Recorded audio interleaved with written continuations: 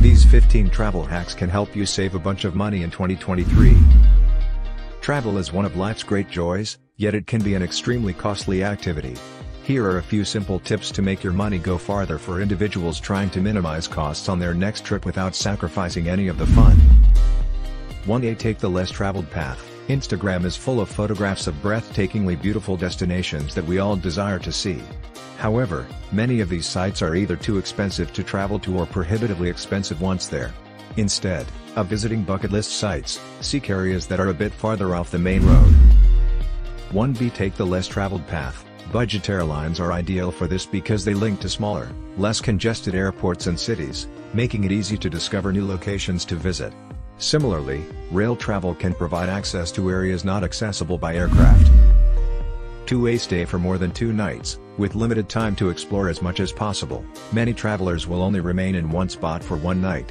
A better choice is to utilize the same hotel as a base to explore the surrounding region, since spending 3 or more nights will generally result in a lower lodging fee. 2. Stay for more than 2 nights. Many hotels and guest houses provide a discount to customers who stay for a prolonged period of time. Many hotels in the UAE, for example, provide discounts for multiple night bookings. Special offers may be found on the property's website. 3. Book your breakfast. This is a simple approach to reduce your everyday food expenditure. Eat a big breakfast before venturing out to explore, eliminating the need for costly snacks en route and preparing you for a busy day of exploration ahead. 4. Use local transport or walk. Walking is the greatest and cheapest method to get to know a new city or neighborhood, so put on your most comfortable shoes and open Google Maps. If walking isn't your thing, or the weather isn't cooperating, try the local bus or subway system. 4. Use local transport or walk. The same is true for transportation from the airport to your accommodation and vice versa. Alternatively, seek resorts that include airport pickup and the accommodation fee. 5. Invest in a cultural pass. Many large cities have a pass that grants entry to many museums and attractions, so for visitors wishing to visit a variety of cultural institutions during their trip, this is a great way to save money. 5. Invest in a cultural pass. You may typically discover one that caters to your unique interests as well. In Spain, for example, the Barcelona card provides free admission to more than 25 museums and attractions, discounts at more than 70 places, from cultural stops to tours and restaurants, the ability to bypass the queue in select areas, and free public transportation. The Articket Barcelona Museum Pass, on the other hand, includes access to 6 of the city's best art institutions, as well as fast-track entrance and admittance to both temporary and permanent exhibitions. 6. Eat street food. Eating street food, and picking it wisely, is an excellent way to interact with the local culture, no matter where you are. Look for establishments that are crowded with residents rather than tourists, as this indicates that the cuisine is delicious, and the large turnover of customers guarantees that everything is freshly made. However, use your common sense. Raw foods, such as sushi, should never be bet on. Keep in mind that it's generally the rice or ice that gets you. 7. Don't eat out in a tourist area. While eating lunch overlooking the Colosseum in Rome is a dream come true, be warned, you will pay much for the opportunity. In Florence, for example, cafes facing the Duomo would charge 3 times the usual amount for a cappuccino than those in other parts of the city. 7. Don't eat out in a tourist area. Take the time to seek out little coffee shops, cafes, and restaurants on major city backstreets. Look for areas where the locals eat, much like you would for street food. It will be a better meal at a lower cost. 8.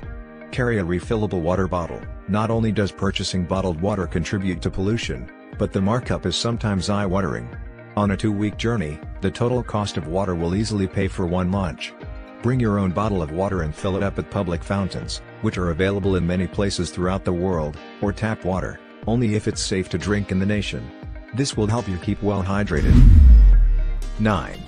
Use local supermarkets. Ask for instructions from the neighborhood grocery store instead of depending on room service for your snacks and beverages, so you may get what you need there. This will cost a fraction of the price and contribute directly to the local economy. Also, never, ever consume anything from the hotel minibar because the markup is usually enormous. 10. Stay for free with locals. This kind of transportation is well known in several nations. For instance, in Nepal, individuals who hike many mountain treks can stay in local houses while simply paying for their food. However, if this is how you travel, take care not to misuse it. Give your host a reasonable gratuity and a fair payment for the food. If your host is embarrassed by your gesture, suggest giving it to the kids instead. 11. Travel overnight. Although there are still less expensive choices available, airline fares have surely increased since the outbreak as the tourism sector strives to recover the billions it has lost. For instance, booking a ticket during an off-peak time will always result in a reduced price. Likewise, check for overnight sleeper tickets for bus and train trips. The novelty of awakening while the outside world zooms by the window makes for an exciting journey. 12a. Haggle at markets. Having to haggle over the price of everything might be perplexing and even a bit tiresome for people who were not born in a culture that practiced bargaining.